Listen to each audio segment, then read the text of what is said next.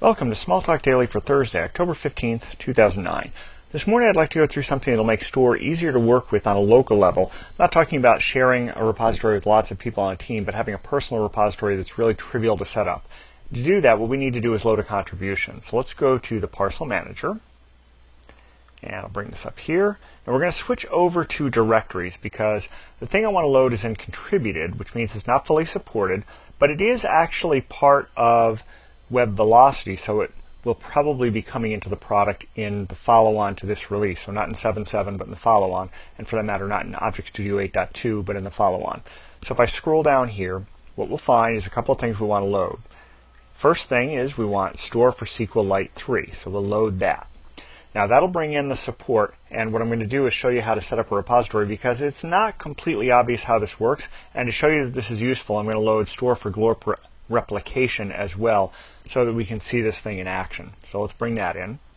Now with that out of the way, what I need to do is I'm going to come down here and left click, and I'm going to say connect to. Now you'll notice that I'm starting to connect to something even though it's not set up. That's kind of the way you got to do this. So I'm going to say SQLite 3. Just put in the name of the file you want to have this stored in. So I'm going to call this my repository. And the username and password don't really matter, so I'm just going to put down my user ID for both. The user ID I use on this Mac. And then just hit save. So I'm going to call that my repo.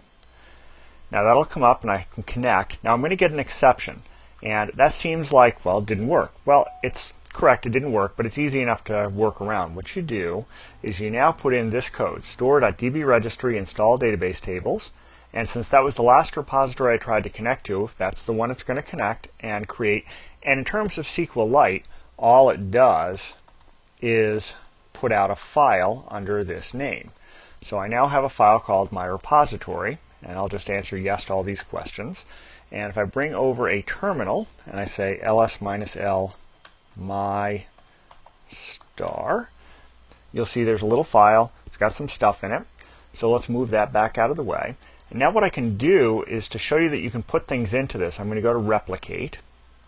And what I'm going to do is I'm going to pick over here VR file, because I know there's a VR file reading package. I'm going to go for things named that, not published in the last 30 days, not just by me.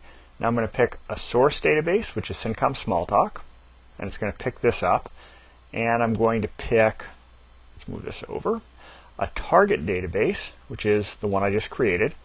I'm going to pick all of these packages and move them over here. Now you're going to see it's going to pick those, and it's going to move them out of that list pretty quickly.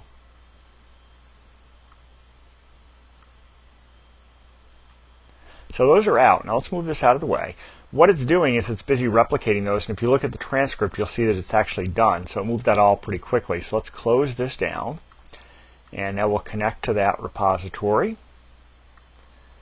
And now we'll right-click, Browse Published Items, and there it is with the full history. So it's in my repository as if this is where I originally published it.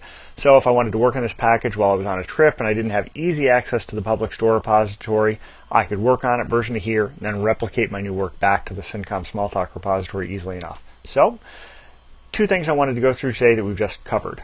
How to create a SQLite repository, which is very easy to do, puts a file out on your local system, and you can now work with that very conveniently, and how to replicate using Store, and that again, very easy to do. Might take a longer period of time than what I just showed you if you have something huge, like if I wanted to replicate, say, something I've been working on for a long time, like Bottom Feeder or my blog server.